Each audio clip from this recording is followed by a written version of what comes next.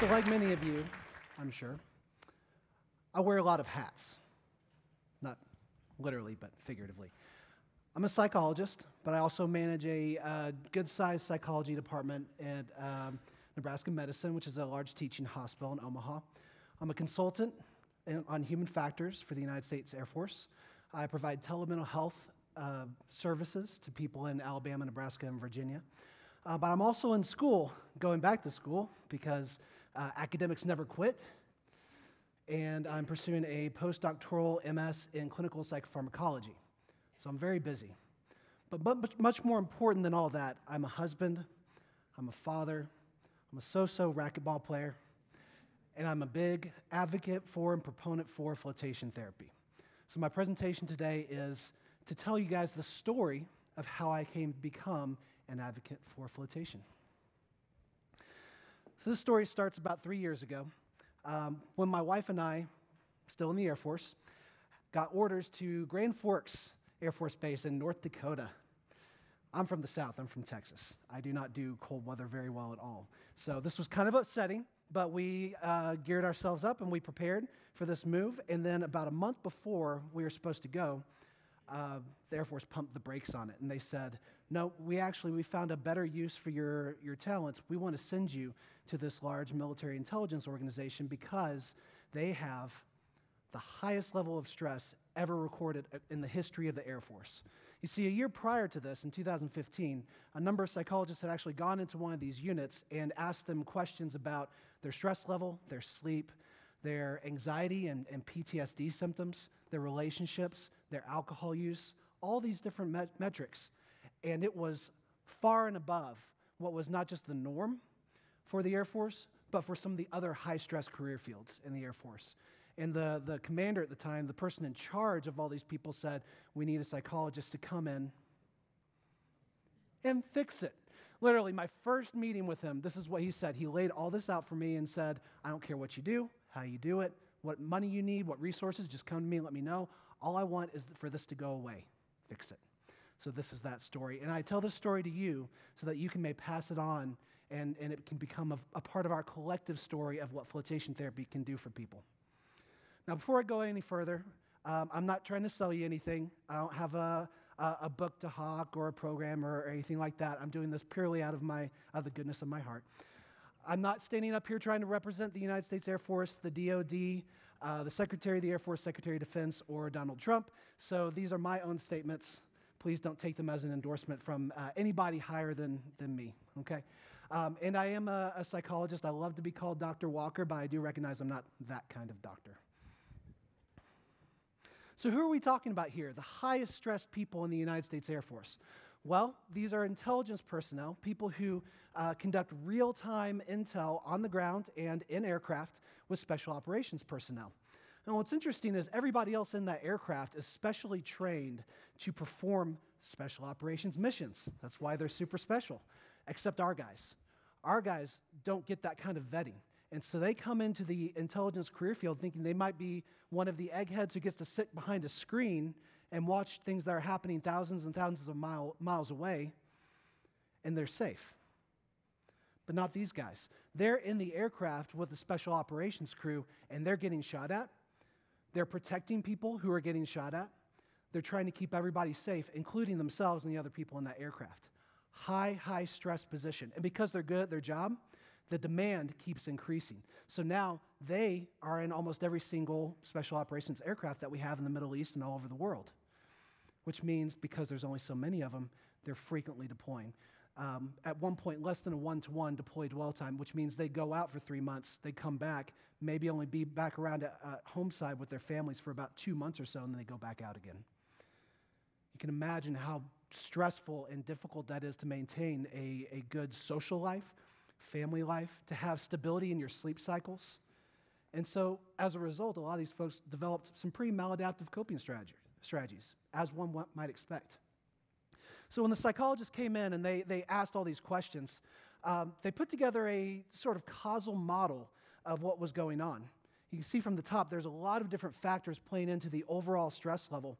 And these are a bunch of fancy words on here. There's things like cynicism and role overload, emotional exhaustion, occupational burnout, which we kind of get, and which can be a part of a bunch of different jobs.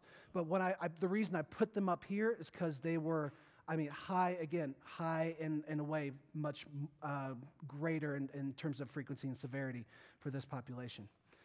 So myself and my teammates, we looked at this and we said, okay, out of all these different factors, all the things contributing to these negative outcomes, what in the world can we actually control?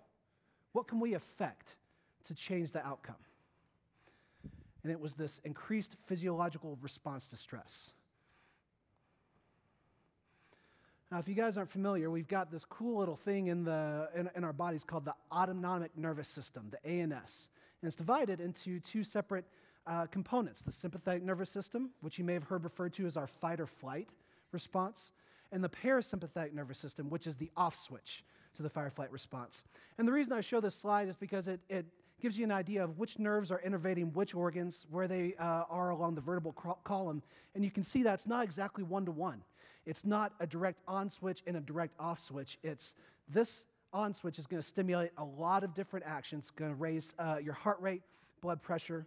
It's going to oxygenate your muscles, prepare you for action, make you start to sweat, tremble, dilate your pupils, get you ready to fight off or run away from whatever threat you have available or that's in the proximal vicinity. But the parasympathetic nervous system doesn't quit all that. It helps to relax us, but it doesn't do everything. I'll show you why this is important. Our bodies are designed to try and maintain homeostasis. So we want to get to an optimal level of physiological arousal in any given situation. And this varies depending on context. So sometimes, like, when you're sitting here and you're listening to a speaker, you don't need a bunch of energy. You can be relaxed. That may be a calm, kind of steady state. And that's where we are most of the day. But if you're in a high-performance type situation, like, say, you're getting ready to play a football game or you're giving up to give a presentation to a bunch of people in the audience, maybe you want to be in more of a ready, active, operational state. A little bit of heightened physiological arousal, but not something that's going to dramatically impair your performance. Hence the right-hand side of that Yerkes-Dodson curve I show in the lower left-hand corner of this slide. Where it gets to be a problem is when this gets chronic. When you're up and you're elevated at this level for an extended period of time, now not only does it wear on you mentally and emotionally, but your body, your organ systems start to become less effective at what they're doing. They start to break down and they start to deteriorate. And now you're having physical ailments in addition to mental and emotional ailments. So recognizing all that, my team and I settled on floatation therapy, essentially restricted environmental stimulus therapy treatment for our folks. And you kind of have to get creative when you sell something like this to your higher-ups, people who are not as psychologically minded. So this is how I framed it. I know most of y'all are ignoring me and reading that right now, but basically, if you sound smart, you can sell anything to anybody. If I went up to him and to the wing commander and I said, "You guys are stressed out. I want to throw them in this float pod and deprive them of all sensory input, and it won't be a torture device. They'll totally love it." That would not have gone over well. So this is how we went about convincing the higher-ups to throw some money at float tanks and to give us a shot. And part of that was prove to me that this works. Get some data that actually shows that we didn't just give you, X amount of dollars and you threw it away on something, fancy but not ultimately effective. Well, fortunately, I had a lot of research to back this up. In fact, these are some great research studies that were done actually a while ago. We've known about the benefits of float tanks for a long time to demonstrate how impactful this is, not just physically, but mentally and emotionally as well. And we're talking about reductions in adrenocorticotropin-releasing hormone, which is the big hormone that's released from our brain to trigger the stress response. Reductions in that, reductions in cortisol, which is corollary, lowered heart rate and blood pressure, as we would expect, in as little as 3 to 7 sessions. That's outrageous. A lot of people take medications for this, but they take them long term, and sometimes they don't have that kind of effect until they've been taken for several weeks at a time. But if you're telling me in 3 to 7 one-hour sessions, you can get the same kind of impact, that's a no-brainer, especially cost-wise. And so when you're looking at the myriad of different things that our guys were experiencing, remember I said stress, sleep problems, chronic pain, there's a hierarchical order to that. Because of stress, they're experiencing this. Because of this, they're experiencing that. Second and third order effects. And it looked like float tanks can help with all of those different things because it specifically targets those first order items. Stress, anxiety, burnout-related depression. These are things that we needed help with. And we knew that we couldn't do it alone. Imagine trying to have one-on-one coaching, therapy, mentorship sessions with 300 different people. You can't effectively do that. You've got to give them something else. And this is something they could do in their own time. So, for this study, we got a contract with a local LLC that provided flotation therapy, and we told our guys about it. In fact, we told them other studies, other folks, high-stress folks, where this had worked, and tried to get them to buy into it. Now, because we need a high sample, we need a lot of folks to actually do this, we opened it up to their spouses as two, who were also pretty stressed out from dealing with their spouses and everything they went through. But they didn't comprise a strong component of the sample, so I think it's still representative of these high-stress folks overall. All right. Now, I'm a big stats guy. I include some of the stats on these latter slides. If you're interested, you can come talk to me about it afterwards. But if not, you can just take my word for it. Okay. We had 91 folks do a self-selected protocol of float therapy. I'll show you the breakdown number of sessions, but basically we didn't say, you've got to do this, you've got to do it on this time. We just said, hey, try this out. If you like it, keep going. And we didn't exclude anybody either. In a traditional randomized controlled clinical trial, usually you have a waitlist control group that you can use for comparison. Decided not to do that because I didn't want to prohibit anybody from getting this kind of treatment. These guys needed help right away, so I figured that was much more important than having a well-designed traditional clinical research trial. And we can still make pre-post outcome derivations because of this. This is all the demographic data that I am able to present because this is a military intelligence unit. But trust me when I say this was very representative of their entire unit. So we get generalizability here. For those of you who are interested, we did ask for mostly self-report indices, so have people rank their sleep quantity, to respond to their sleep quantity, rank their sleep quality, pain, stress, but before and after the sessions. But then we also had a standardized clinical outcome measure called the OQ45. Now that has 4 different scales that align with some of the indices that we wanted to look at for outcome measures, but I also did a few nifty statistical analyses of my own to see which of these items tended to correlate together.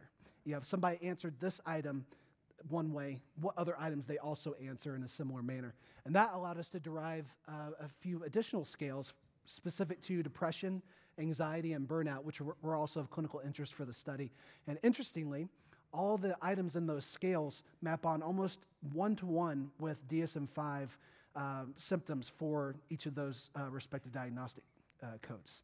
So I feel like those are really good indications for people who are feeling depressed, anxious, clinically burnout, and so on and so forth. Now, of those 91 folks who actually had or attended one flotation session, only a handful of them went on, further and further until we got to about sessions 7, 8, and 9, which is where I conducted a number of, or most of the analyses that you're going to see. Not just because I wanted to make sure that it was the effect of the float tanks, but because these people who actually continued with floating tended to be a lot higher acuity, meaning their baseline scores in the OQ45, their level of sleep, the pain and stress they were reporting were much higher than people who maybe only did 2 or 3 sessions, which makes sense. About half of the folks involved in this study quit after the 3rd session because they probably got what they needed and they were good to go or perceived themselves as good to go.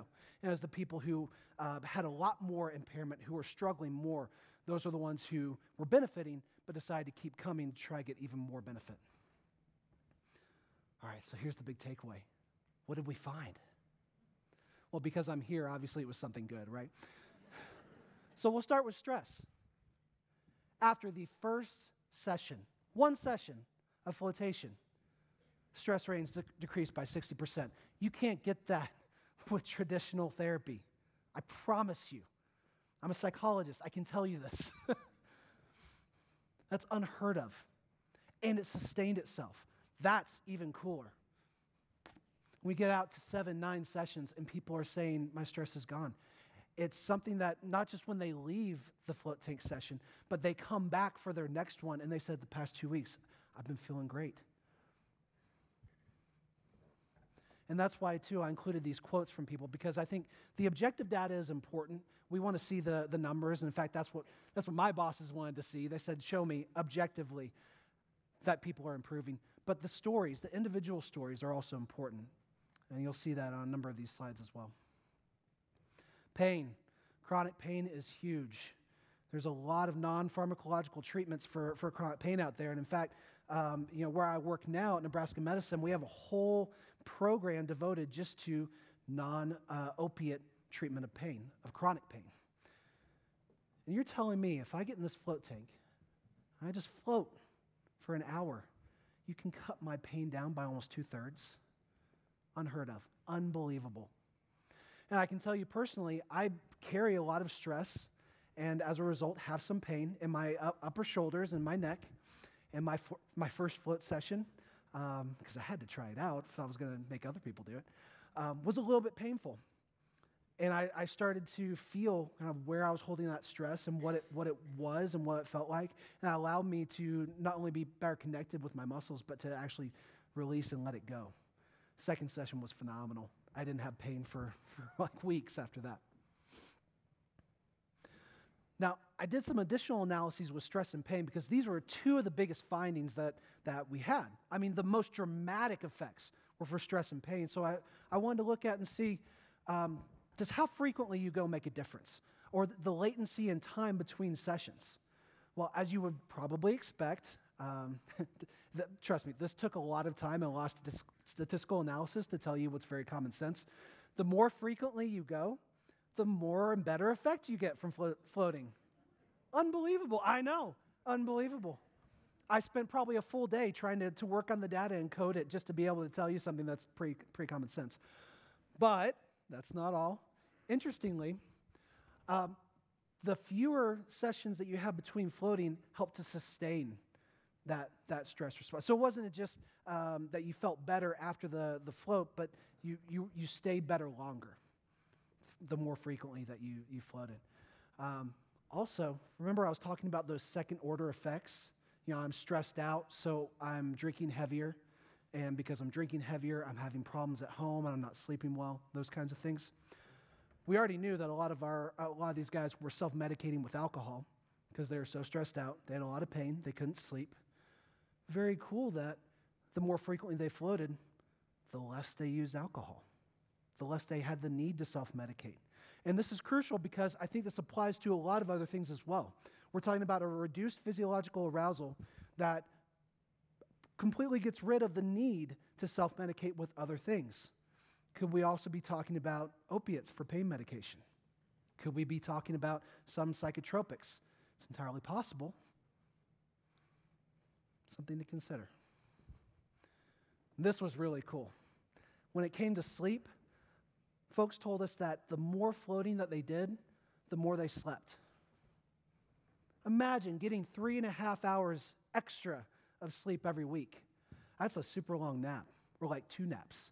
But imagine how much better you would start to feel over the course of several weeks and several months. And not only that, but their sleep quality started to improve. This goes back to activation of the parasympathetic nervous system that happens in float tanks. General mental health indices showed some improvement. But again, these are secondary and tertiary effects from some of these other things like pain and stress. As pain and stress goes down, our overall mental health, how we feel, our levels of happiness, our interest and pleasure in things that we used to enjoy starts to go up. And this was big. This was huge. So for depression and anxiety, our folks are getting better. I mean, just without a doubt, so much quicker than they have been in the things that they were trying previously. A lot of guys, these guys were pretty fit, so a lot of them used exercise, which is great, perfectly natural, quote-unquote, remedy for anxiety and depression, but it wasn't doing it for them.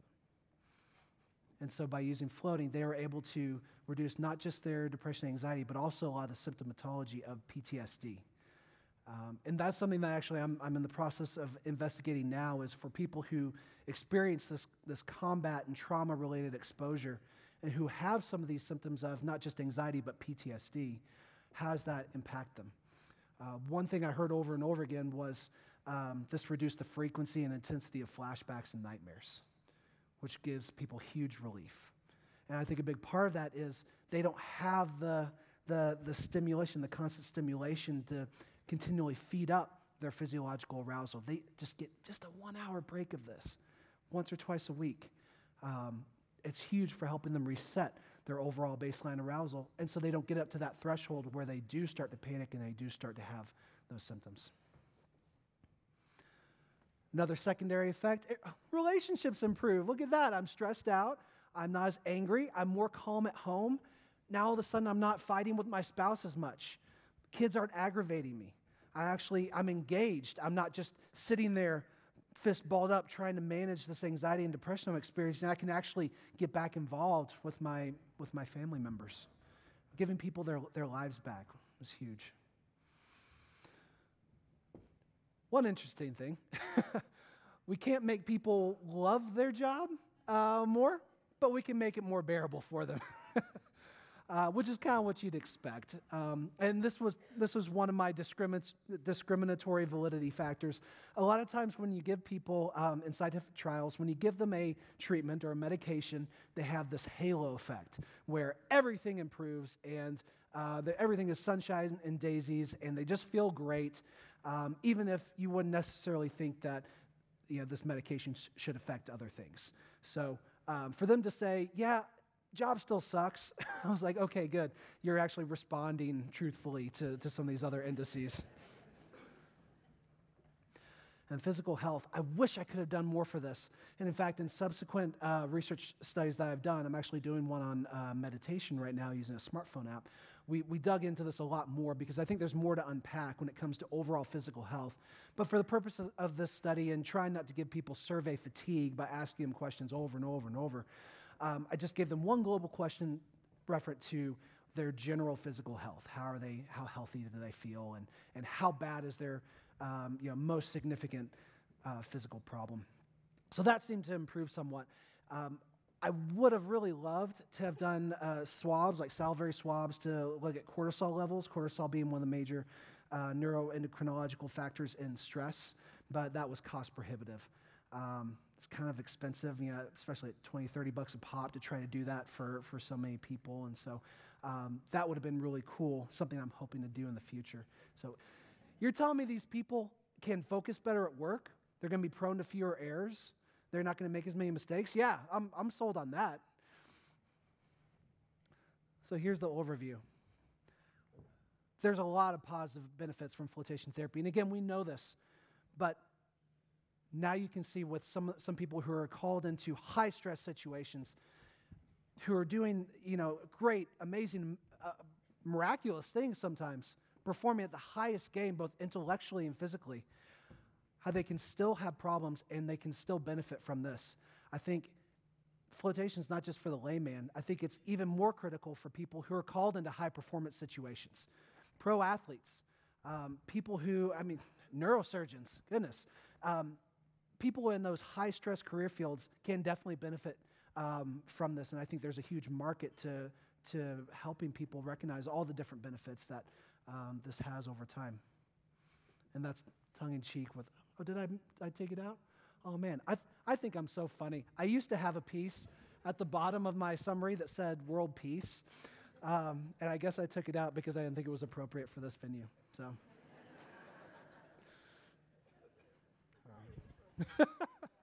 All right, so the too long did not read version is that, and here's what we think actually happened, that we were able to reduce that sympathetic nervous system arousal. while concurrently activating parasympathetic nervous system arousal and activation using the float tanks.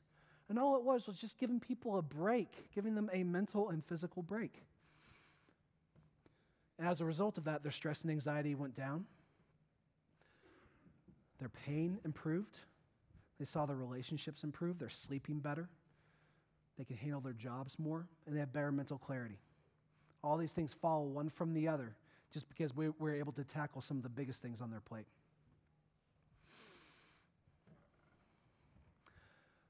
When I said I looked at the latency between sessions, interesting, we actually had a number of people deploy right when we started this study, and they're constantly going in and out. So this was pretty widely variable throughout the study. But regardless of that, just 7 to 9 flotation sessions, doesn't matter when they were, over the course of this 1 year where we collected data, we cut stress and pain in half. Improved sleep, improved relationships, and we're able to offer, perhaps a good adjunct to therapy, something that maybe on its own doesn't do it for everybody and probably shouldn't. If you've got mental health issues, there's obviously a lot more going on, but we can mitigate some of the physiological vulnerabilities associated with that and help people focus more fully on what it is they need to address. Imagine, I'm just thinking about this from a psychological standpoint, imagine if you had a client who's heavy-handed and dealing with all these different things, and they're able to get some sense of relief. They get increased mental clarity. Their stress goes down. How much better are they going to do through traditional talk therapy or be able to meditate on their own? So here's all the reasons why you can't take this to the bank. So it's important for scientists to recognize that we do have limitations. Not every research program is perfect. I got some of this out before. We had people who were deploying in and out, so that's why I looked at time between sessions. We did have some spouses involved in the data collection, but again, they were also pretty high stress too. Looking into a deep tissue massage and flotation combo, maybe doing one before the other. A few of our folks did do that, so it wasn't just flotation and isolation. But again, I think the generalizability of this study is for anybody who's working through a high-stress situation, either professionally or personally. I think they would reasonably stand to benefit, and as dramatically as I've described. So just so you think I didn't pull all this stuff out of my rear end. I know it's tight and kind of crammed in there, but I've got a couple pages of references. As an aside, the personal stories that I got from this, more so than all the objective data, made all of it worth it. I had actually interviewed a guy for one of my podcasts, a master sergeant who'd been in for like 16 years, high-performing guy. He told me he would not be alive without flotation. He was very seriously considering suicide, and it was through successive floating services or appointments that he finally was able to get some of the relief that he needed. And he fully credits his survival today with flotation. And in fact, in the interim time after he moved to a new duty station and didn't even have that available to him, he's been going on his own every few weeks because he knows that he's important to him. So I just want to share that with you guys. If you have any questions, I'm going to be just, I think, down the road here, out the side door, and I'd be happy to speak with you one-on-one if you want to know more about me or about my study. Thank you for your time.